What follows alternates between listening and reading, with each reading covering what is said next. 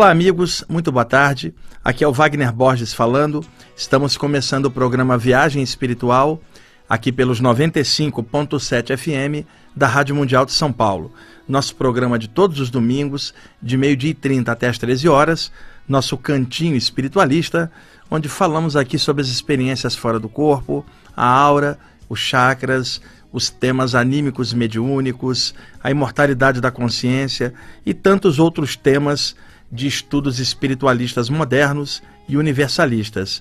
Porém, mesclando a informação do Velho Oriente, as informações oriundas da Velha Índia, dos yogis, dos mestres vedantinos, dos rishis da Velha Índia, juntando as informações dos mestres taoístas da Velha China, Xuang Tzu, Li Tzu, Litao e o grande Lao Tse, as informações vindas dos iniciados do Velho Egito, baseados na sabedoria de Tote, e também os iniciados gregos, que denominavam o Tote de Hermes Trismegistro, e daí por diante a gente vai unindo esses conhecimentos clássicos espiritualistas da Antiguidade do Oriente, somando com os estudos espiritualistas do moderno Ocidente, e fazendo aí um equilíbrio com as coisas aqui do Espiritismo, da Umbanda, do Ocultismo, da Teosofia, da Conscienciologia, ou seja, de todas as áreas ocidentais que também tem muito a dar de informação moderna,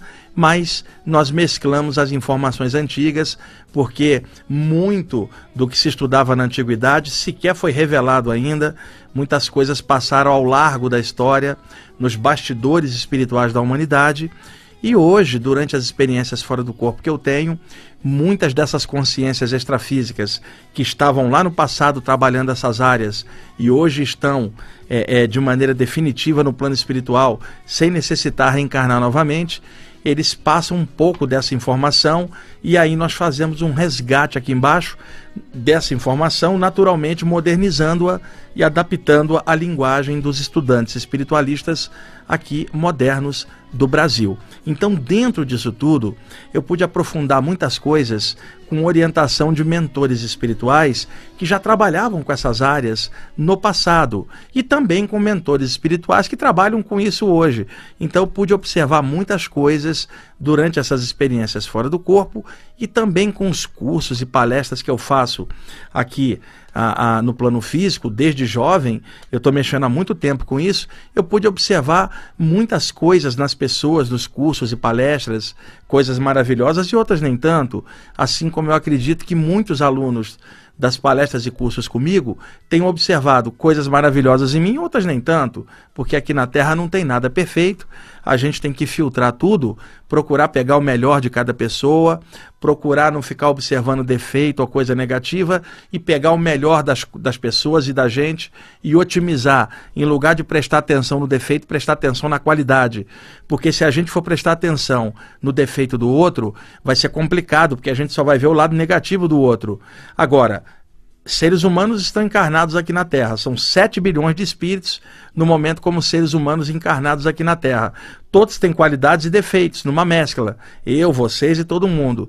Então o que acontece? Se a gente prestar atenção só nos defeitos das pessoas, vamos achar que esse planeta aqui é o inferno.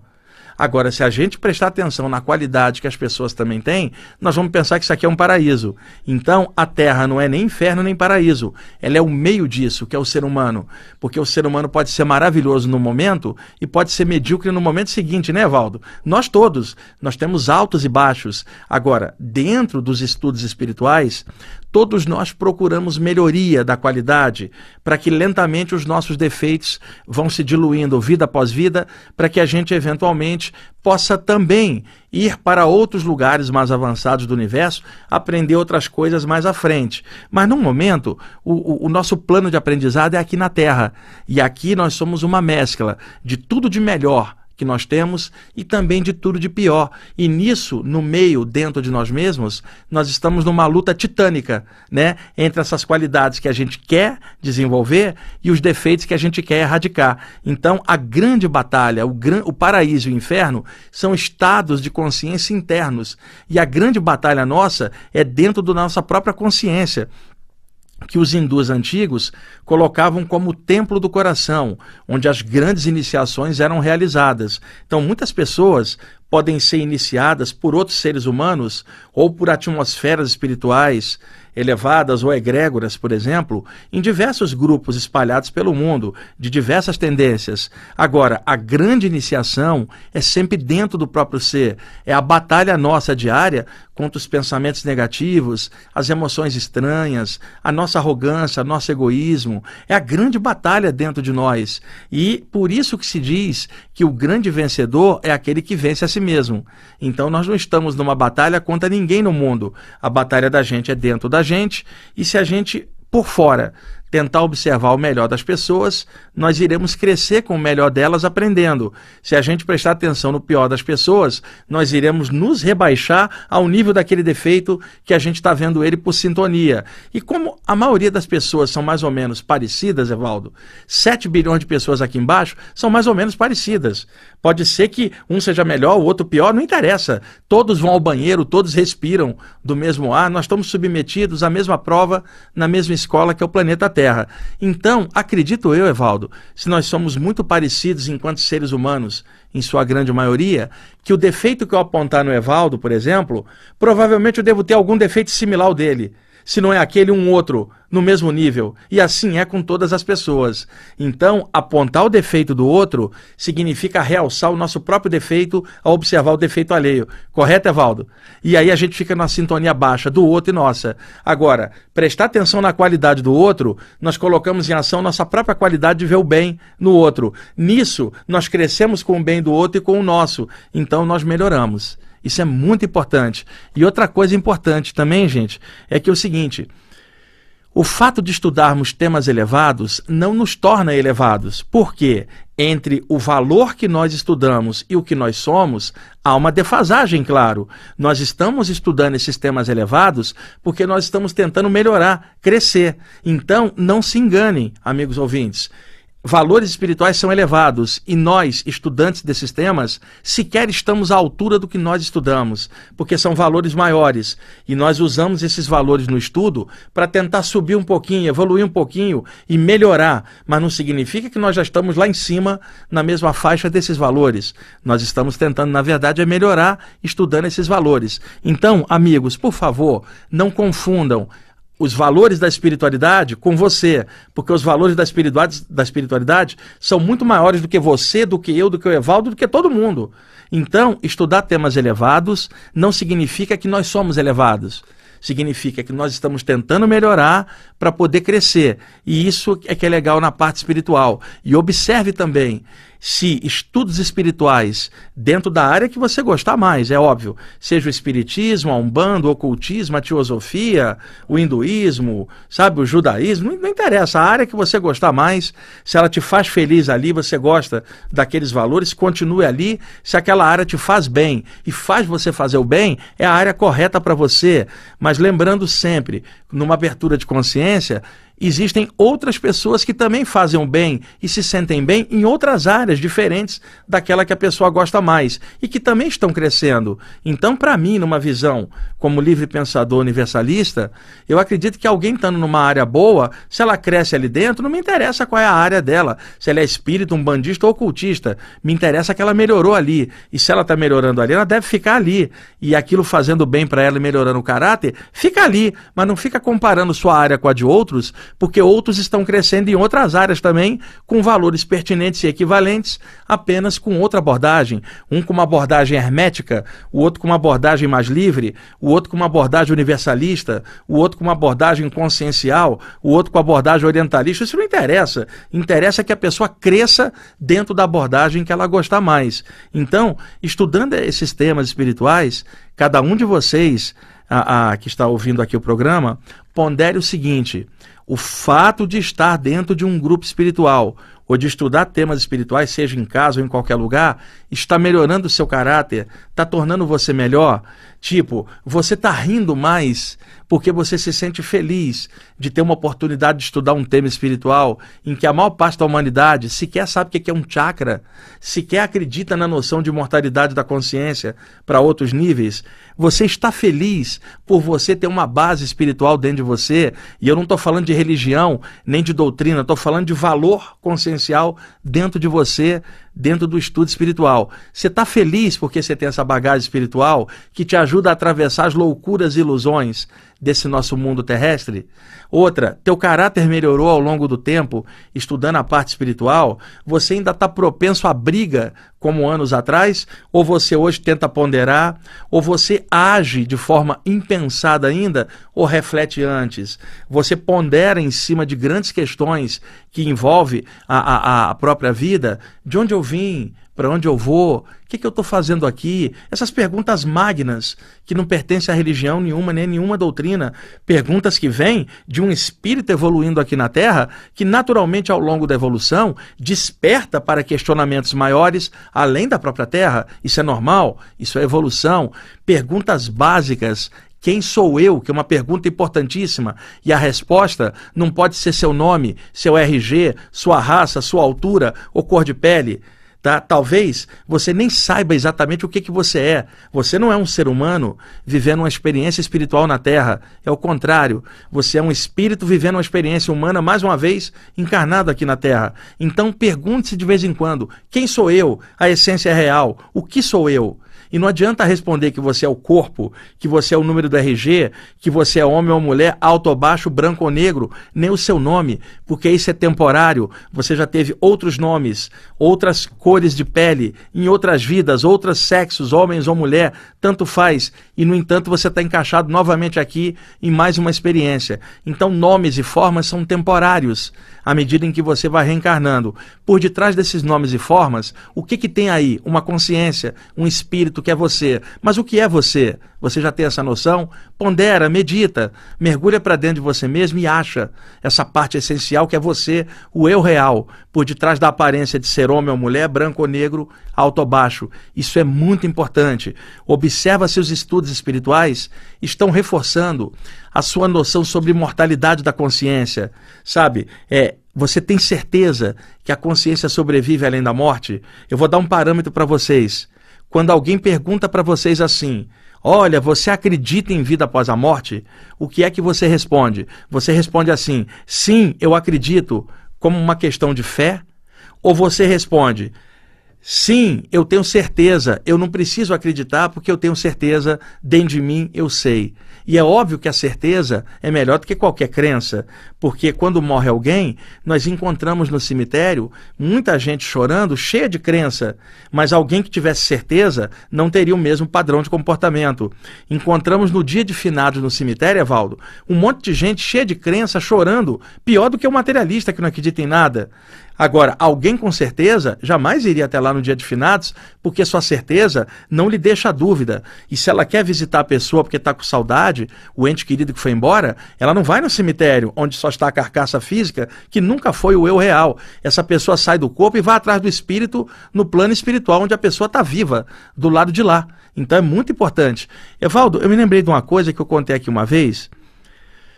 Uma vez eu terminei uma palestra e uma menina chegou com uma romã, uma fruta partida no meio, e falou assim, Wagner, eu estou te oferecendo essa fruta em homenagem a você, porque você é médium, porque você mexe com os mortos como médium. E na antiga Grécia, davam uma romã para aqueles que mexiam com os mortos, os sensitivos da época. Então, como você é médium, mexe com os mortos, recebe mensagem dos mortos, eu estou te dando a romã. Eu falei assim, querida, eu não quero a romã não. Mas por quê? Eu não mexo com o morto, eu mexo com o espírito tudo vivo. Eu nunca recebi mensagem de um cadáver, tipo, psicografia recebida do defunto tal. Quem mexe com morto é coveiro e médico legista, vai dar romã para eles. A menina não sabia onde enfiar a cara de vergonha, porque é um erro crasso que as pessoas cometem, tá? Se eu vejo um espírito desencarnado, eu não falo que eu estou vendo um morto. Eu falo que eu estou vendo um vivo que mora no plano extrafísico. Ele não está morto, ele está consciente. É a mesma pessoa, só do lado de lá. Pode passar um texto, uma orientação, uma mensagem. Você sai do corpo, dá um abraço na pessoa como um igual. Ou ele vem até a mim, na vigília mesmo, naqueles fenômenos anímicos mediúnicos, e passa alguma coisa.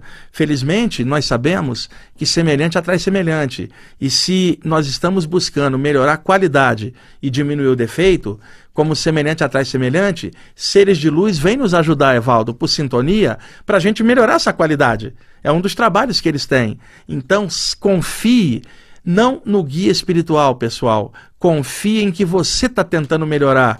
E na tentativa de melhorar, como semelhante atrai semelhante, isso atrai para perto de você a presença de seres de luz. Não confie neles, confie em você. Porque confiando em você, você melhora e eles vêm. Quando a gente confia em alguém fora, Evaldo, a gente joga toda a nossa energia naquele ser de fora e tira o potencial de realização da gente. Agora, nós podemos admirar um monte de gente fora, encarnada ou desencarnada, mas a força tem que estar dentro da gente, né? Então, primeiro a confiança em si mesmo. Nós somos espíritos, somos consciências imortais, temporariamente aportadas no corpo humano, tá? Então nós sabemos que nós não morremos, nós não nascemos, entramos no corpo, nós não morremos, saímos do corpo, porque o espírito não nasce nem morre, só entra e sai do corpo. Então nesse sentido, nós já sabemos disso dentro de nós, mas aqui encarnados, devido à cultura e tantas outras coisas, nossa mente é inseminada, né, é inoculada dentro da nossa mente uma série de conceitos materialistas ou religiosos, X ou Y, e isso trava a essência espiritual, e a gente não lembra e acaba ficando refém das ilusões, das crenças e coisas aqui da matéria, ou dentro da religião, ou dentro do materialismo, e perdemos de vista a nossa espiritualidade que a gente já trazia dentro, porque nós somos espíritos. Então, semelhante atrai semelhante.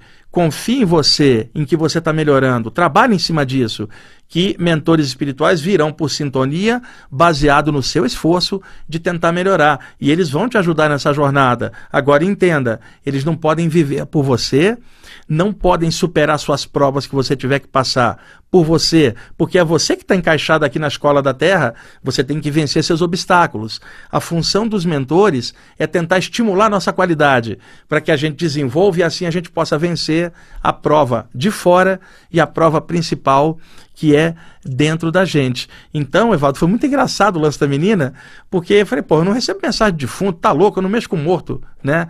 E o espírito está vivo, tanto que ele elabora um texto e passa, tem que estar muito vivo para pensar, ponderar, refletir, para poder passar uma coisa. Por exemplo, suponhamos que o Evaldo desencarna.